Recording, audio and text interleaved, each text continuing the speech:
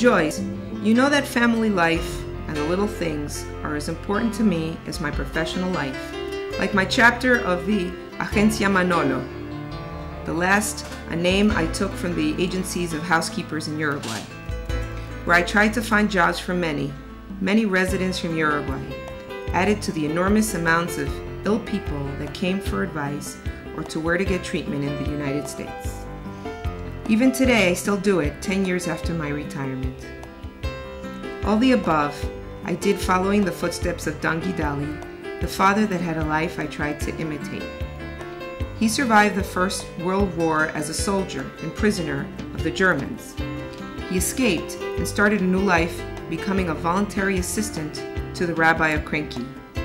He had a life that deserved writing a book about, helping get Jews out of prison, transporting people with contagious diseases that no one else dared to approach. Once in Paysandú, he assisted the community with everything that had to do with Judaism, becoming the sandek of most of the boys born there in the Jewish community, and godfather of more than 100 children.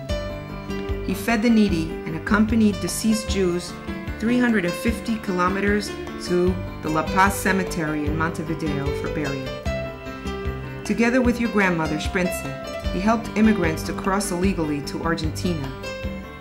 Our home was a gypsy camp with 2 Russian ladies cooking big pots of borscht to feed all of those people.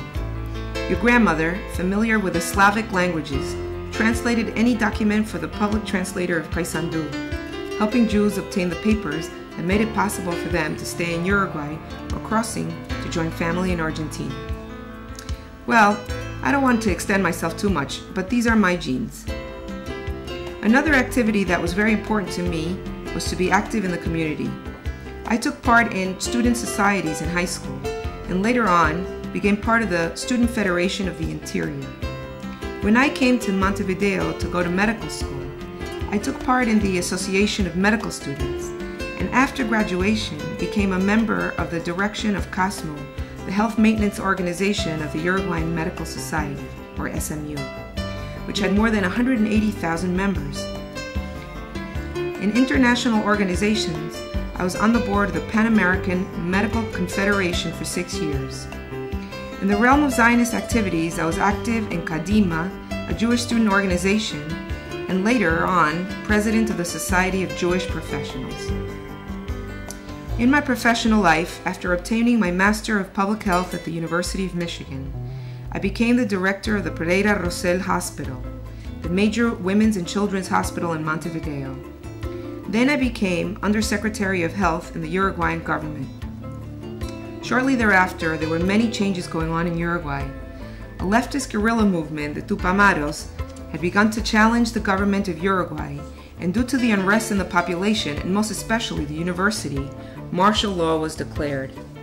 This created a situation that made my position in the government especially uncomfortable, with the military increasingly acquiring power and eventually taking over the government entirely.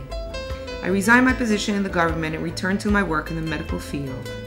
In 1972, I became the director of the Hospital Vilar-de-Bo, the major psychiatric hospital in Montevideo. In the following years, the political situation in Uruguay became more and more difficult, resulting in military dictatorship.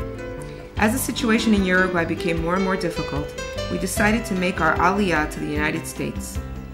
There I started my medical training all over again in a new specialty and a new language.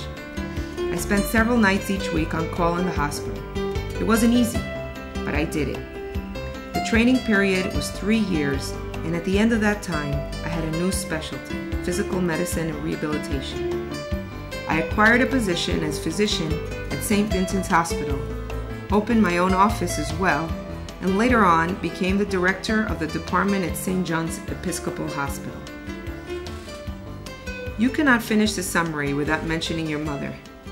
You know very well that I owe my success in these last years mainly to her. Starting from my master's, and later at my side in the new American life.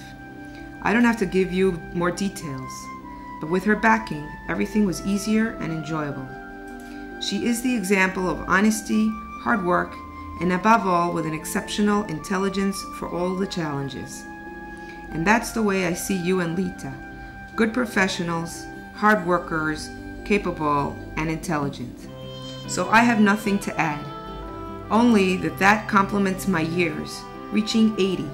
Happy to know that I have you to count on. I just want to add some special lines about my grandchildren. They're all different, but they are all good. And now on top of all, they gave me a great-granddaughter. What do you think about this? To reach this age is a great-grandpa. Well, I got bored of so much writing. There's so much to say, but it's impossible to say it all. We'll continue our dialogue. A big hug. Papi.